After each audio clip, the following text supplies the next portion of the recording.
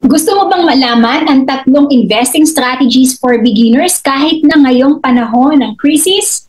Ibibigay ko sa iyo yung tatlong pwede mong simulang strategies kahit na sa panahon ng crisis or kahit na may pandemic.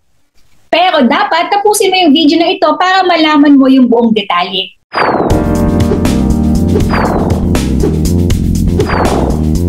To your fuller way of life. Ikaw ba ay isang empleyado, OFW or seafarer, busy professional, retirees, self-employed or entrepreneur, housewife, ma'am or dad na gustong magsimulang mag-invest sa Philippine stock market pero hindi mo alam kung paano? Good news! I'm inviting you to attend to my free online webinar training para matuto kang makapagsimulang mag-invest sa Philippine stock market. This webinar is absolutely free for you. Let me guide you first before you begin to invest in the Philippine stock market so that you can minimize the risk of investing. Ilalagay ko ang free registration link sa description ng video na ito. May isa pa akong bonus para sa'yo. Ibibigay ko din sa iyo ang aking free ebook copy na The Fuller Method Learn to Grow Your Money Exponentially para mas matuto kang magsimula mag-invest sa Philippine stock market. I-download mo na ang ebook na ito. Ilalagay ko ang link sa description ng video na ito. At basahin mo na yan bago tayo magsimula sa ating free online webinar training para mas handang-handa ka na para makapagsimulang mag-invest sa Philippine stock market. Kaya, tapusin mo ang video na ito para mas madami ka pang matutunan at ma-receive mo ang mga bonuses na aking ibibigay para sa iyo. Ngayon, eto na. Ready ka na bang makinig sa akin kung ano yung mga 3 investing strategies na pwedeng simula ng isang beginner kahit nasa panahon ng crisis? Pero binibilin ko na kailangan talaga aralin muna natin yung stock market bago tayo magsimulang mag-invest. Okay? Yun yung number 1 bilin ko. Aralin ang stock market para ready tayong mag-invest dito. Dahil madami tayong mga dapat matutunan at alamin sa stock market na pwedeng makatulong sa ating finances. Okay? So, sisimulan natin sa number 1 investing strategy.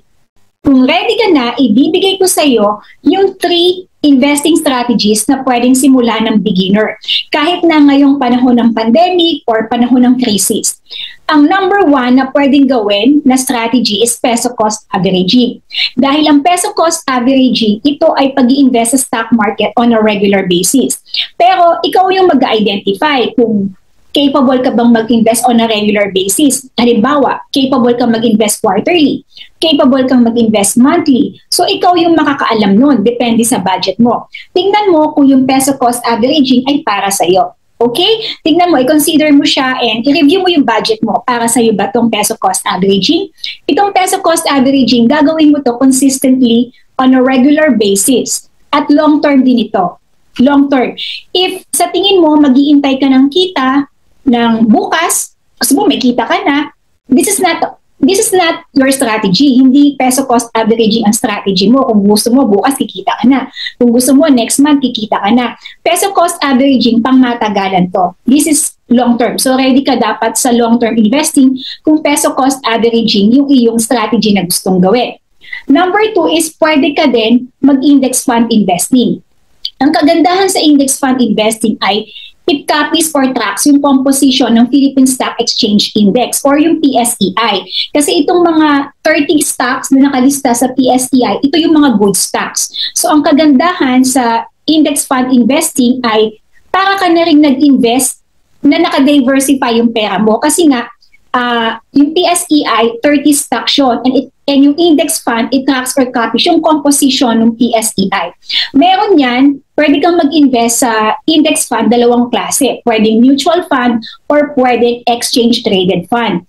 Yung mutual fund, may fund manager yan. Yung exchange-traded fund, it is like an ordinary stock na ikaw mismo ang bibili at magbebenta. So para siyang stock na nakalista sa Philippine Stock Exchange. Okay? And number 3 na pwede rin simula ng mga beginner ay dividends.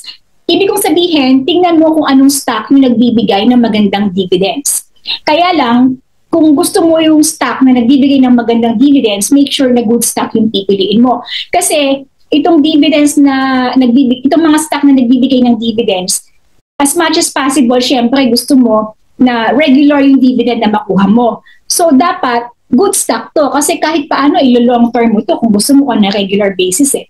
So, gagawa ka dito hahanap ka dito ng mga stock na nagbibigay ng dividend na, for example, gusto mo ba quarterly nakaka-receive ka ng dividends, annually. So, ang bilin ko lang, make sure na good stock. Kung gusto mo pang mas matutunan kung paano talaga mag-invest using peso cost averaging, paano mag-invest ng index fund, at paano mag-invest or maghanap ng stock na nagbibigay ng magandang dividends or ng mataas na dividends, iniimbitahan kita sa aking free training dahil isa yan sa mga i-share ko sa iyo, yung exact demonstration kung paano mo yan gagawin.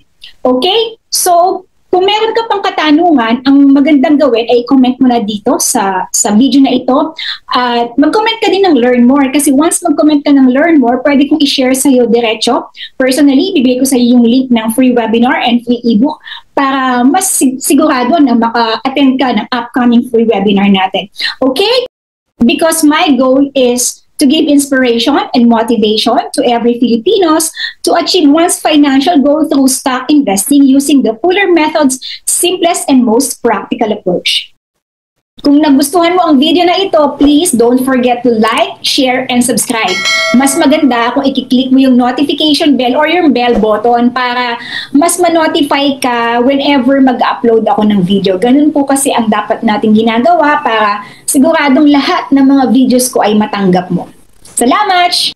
Muli, ako po si Cynthia Fuller na nagsasabing, learning is a continuous process, but learning without implementing or applying is like holding grains of sand because it will just slip away from your hands. Salamat, and I'll see you in my next video. Kung nagustuhan mo ang video na ito, please don't forget to like, share, and subscribe. Mas maganda kung i-click mo. Kung nagustuhan mo ang video na ito, mas maganda na Kung nagustuhan mo ang video na ito, please don't forget to like, share, and subscribe in this video. Okay? Mali.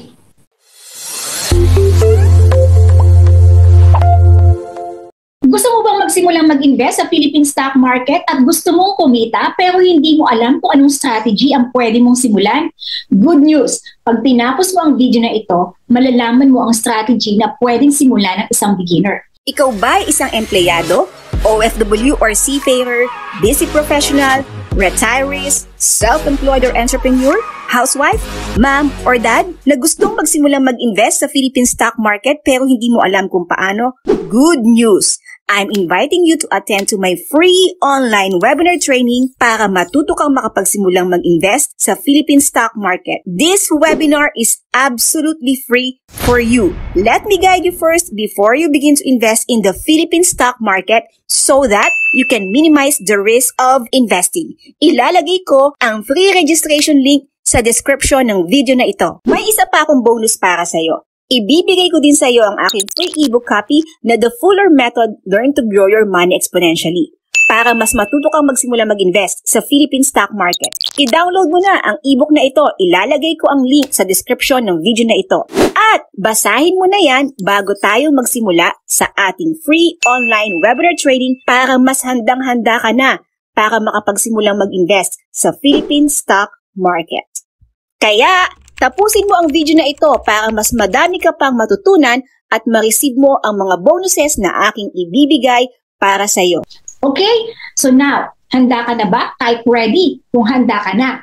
Dahil pag tinype mo yung ready, ibibigay ko sa iyo personally yung link ng free webinar at free ebook. Okay? So let's start.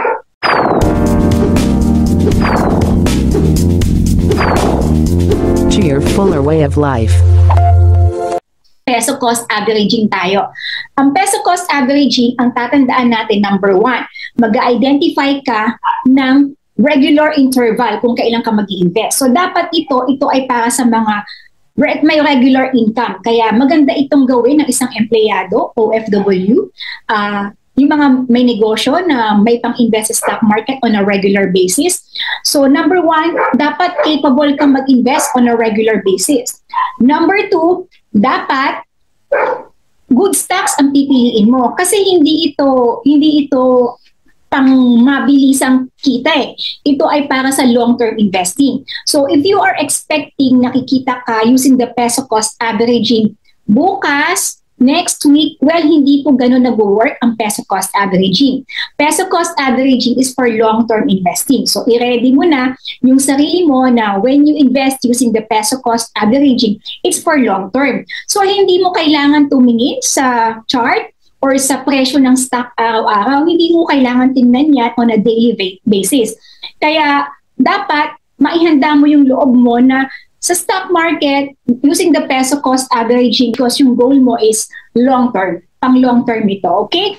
At mas maganda na nauunawaan mo yung aking mga sinasabi, kaya nga gusto kitang bigyan ng free ebook at free webinar para mas maintindihan mo yung mga sinasabi ko. So, hindi lang to minsanan na pakikinig, mas maganda na paulit-ulit natin pinapakinggan ang mga lessons. Okay, so ulitin natin. Number 1, dapat may capability to invest ka. Number 2 is good stocks yung pipiliin mo kasi for long-term ito. And number 3, nabanggit ko na actually, long-term. So peso cost averaging is for long-term investing. So pwedeng 5 years or more, pwedeng 10 years, pwedeng more pa. Depende sa'yo yung capability to invest mo. Lagi mong tatandaan, ano ba yung goal mo sa stock market, bakit ka mag-invest. So, doon lagi magpo-focus yung investing strategy mo. Kung for long-term ka, ang isa sa mga pwede mong gawin is the peso cost averaging.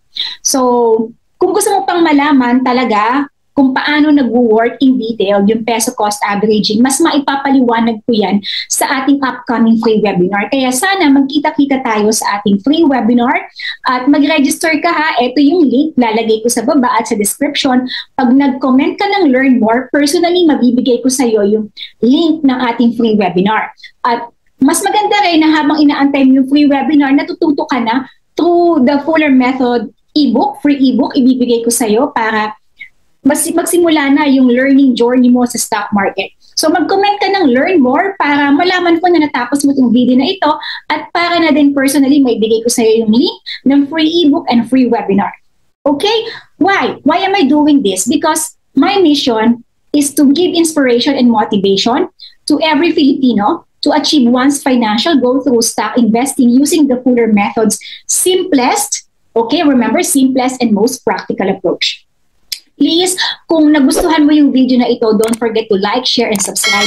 At mahalaga na maklik mo yung notification bell or yung bell button kasi whenever ako mag-upload ng mga videos, manonotify ka. Para siguradong manotify ka at ma-receive mo yung mga videos na ina-upload ko dito sa YouTube channel ko. At as much as possible, susubukan ko talaga na makapag-upload ng more videos. So abangan mo yung mga videos ko. Lagi mong sisilipin yung channel. Basta nga i-click mo yung bell button para ma-notify ka. Okay?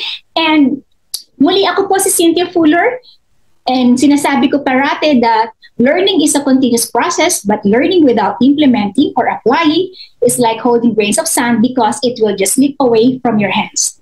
Salamat and I'll see you in my next video. Gusto mo bang malaman ang strategy na pwedeng simulan ng isang beginner sa Philippine Stock Market para kumita ka on a long... Okay, so ulitin natin. Number 1, dapat may capability to invest ka. Number 2 is good stocks yung pipiliin mo kasi for long term ito. And number 3 ay